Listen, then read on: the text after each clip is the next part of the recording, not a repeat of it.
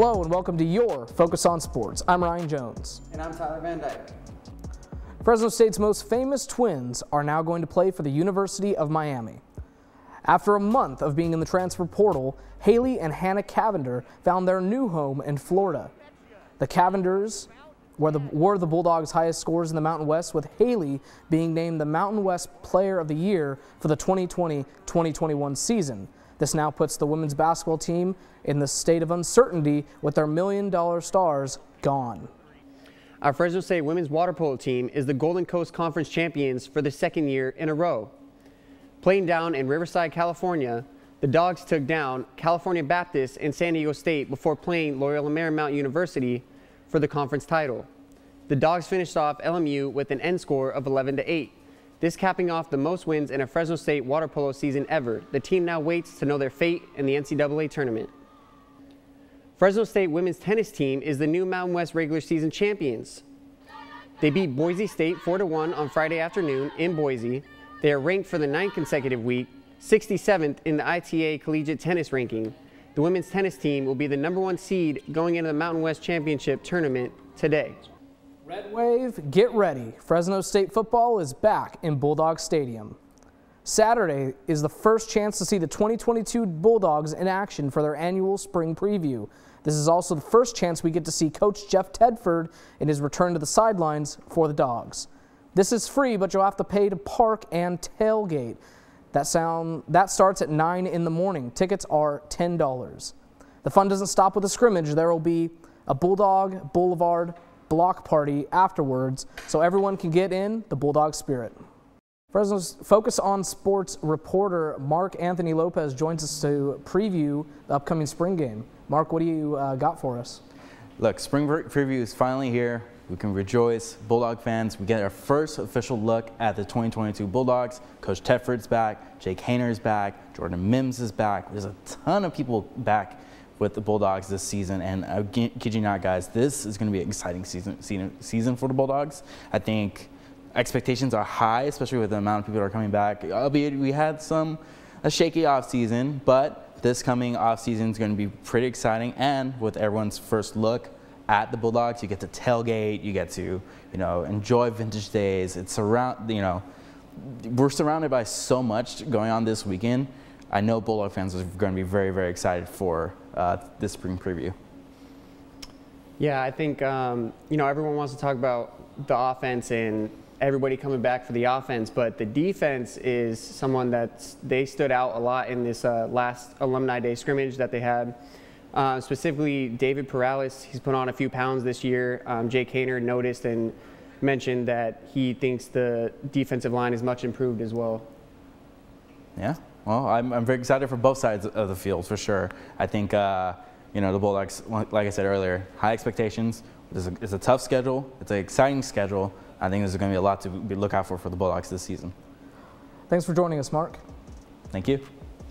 Coming up after the break, we take a look at what the baseball and softball teams did this weekend. And we'll preview tonight's NFL Draft. 1, 2, 3, 2. At Fresno State, being bold means committing to something greater than yourself.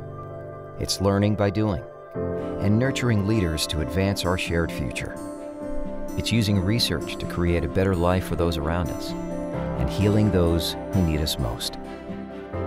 These are our stories, because at Fresno State, bold begins here.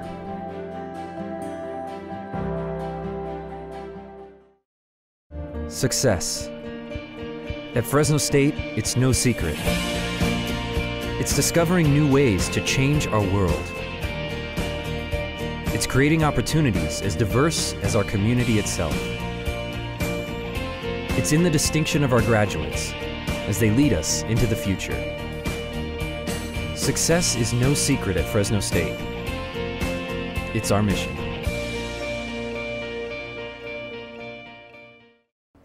The Fresno State baseball team lost 2 out of 3 games this past weekend.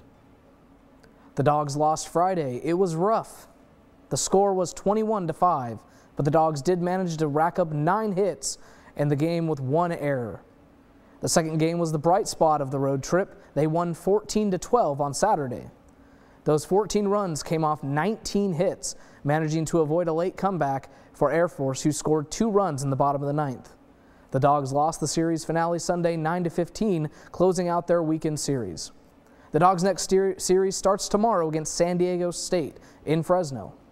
Miguel Cabrera is now in a club that only 6 other people are a part of. He is now part of the 3,000 hit club and 500 home run club. Miggy, as they call him, is the first Venezuelan-born player to collect 3,000 hits.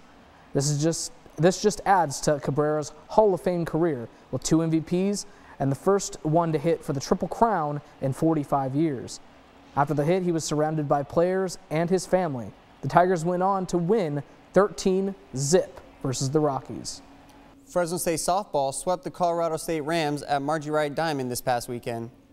The Dogs earned a 6-4 victory on Friday night. Alicia Denby led the way going 3 for 4 with 2 RBIs in the win. In the second game of the series, the Dogs secured the win with a 4-3 victory. Denby once again led the way, going 2 for 3. In the series finale, the Dogs earned the sweep over the Rams, winning 6-3. Denby crushed a 2-run homer to cap off her great weekend. The NBA playoffs are heating up, and there are 3 series that can go either way. The New Orleans Pelicans came back after being down 2-1 in the series against the Phoenix Suns, winning 118-103. Brandon Ingram led his team in points and assists, finishing the game with 30 points, 5 assists, and 4 rebounds. The Denver Nuggets were able to keep their season alive, coming back from being down 3-0. They were led by the Joker with 37 points, 8 rebounds, and 6 assists. The NFL draft is upon us, and the Jacksonville Jaguars are on the clock. Las Vegas is set to host the draft for the very first time after postponement in 2020 due to COVID-19.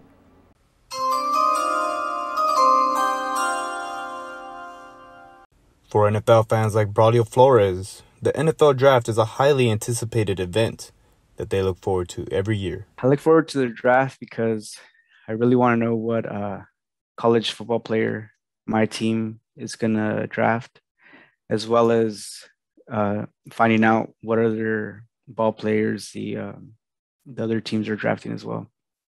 NFL fans like Flores will be getting their wish, as Las Vegas is the host city for the draft, which will kick off on April 28th. Vegas is perfect, I think. It's definitely a party city, so it's exciting. The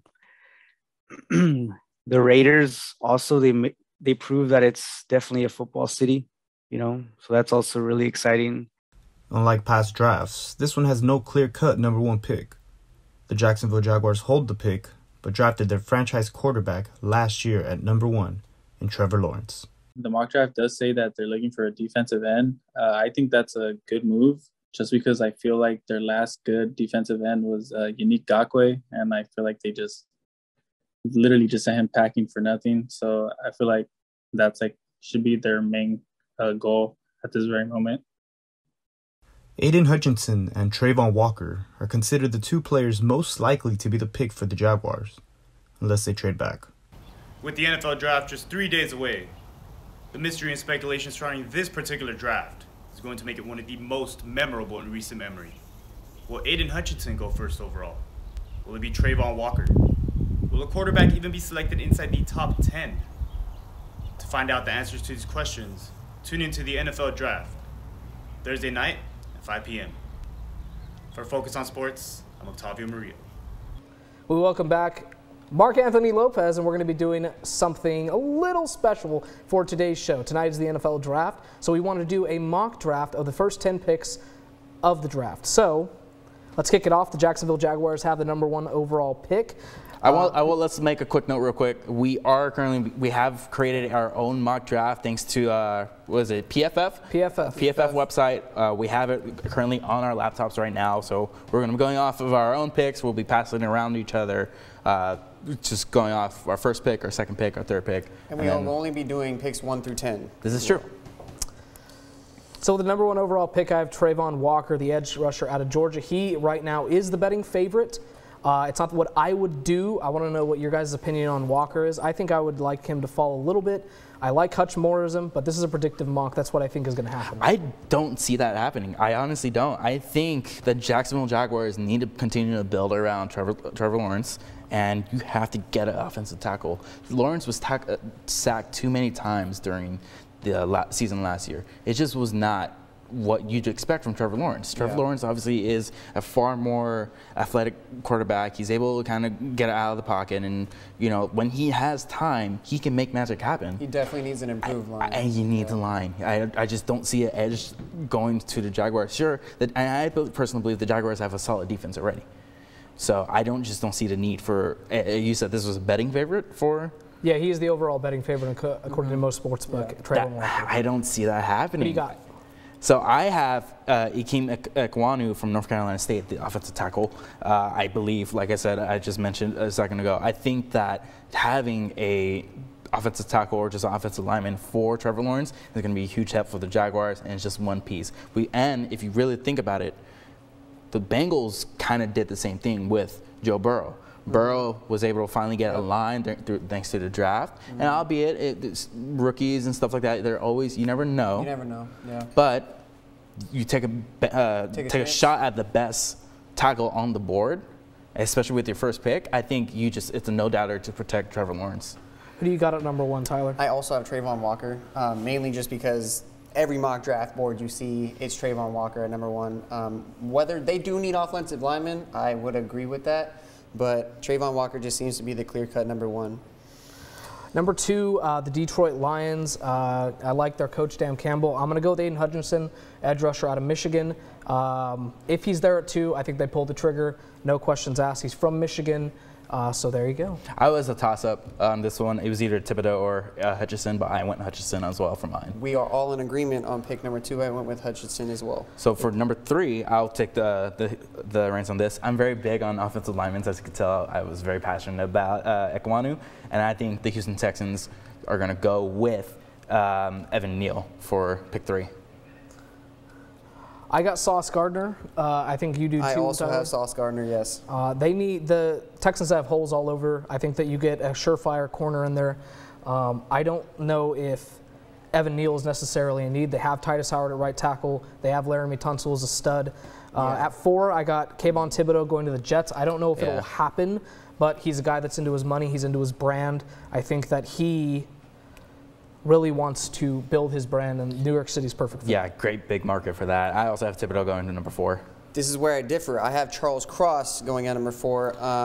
I have heard the Jets do not want Kayvon Thibodeau. They're not very interested in him. Which is interesting. Therefore, I have Charles Cross, who actually goes above Ikem in my draft. I also have Charles Cross going to the sister team across. Well, not really the same stadium actually. Yeah, I have him going to the Giants. I think everything. I feel like the Giants need a whole ton of help. So I think Cross is the way to go there. I got Evan Neal, so I agree with you with the tackle. I think we all 3 have different tackles going there. I have Ikem at number 5. Okay. Carolina at 6 is really interesting. They have offensive line help. They also need a quarterback. I don't think a quarterback is going to go there, though. I think they make a move for a veteran like Jimmy G or Baker Mayfield. So I got Charles Cross, the best passing protector in the draft. I have Ahmad Gardner going, number 6, from Cincinnati. You picked Sauce. Yeah. Going to the Panthers. Okay. Yeah. Interesting. It just makes sense of the vibes of the Panthers. You know? Yeah. I have another tackle going to the Panthers. I have Evan Neal out of Alabama at number 6. I think for number 7, continuing with just the more swagger look and just bringing big New York market. We'll just keep going. Quickly, I have Kyle Hamilton going to the Giants. Albeit this one may be a pick that gets moved around and stuff like that, but we'll figure it out as time goes on. If you'd like to see more of our top 10 picks, here they are. A couple spicy little trades in there as well. And that is our show. Thank you for tuning in. We'll be back next week to bring you more in your weekly focus on sports. Go Dogs!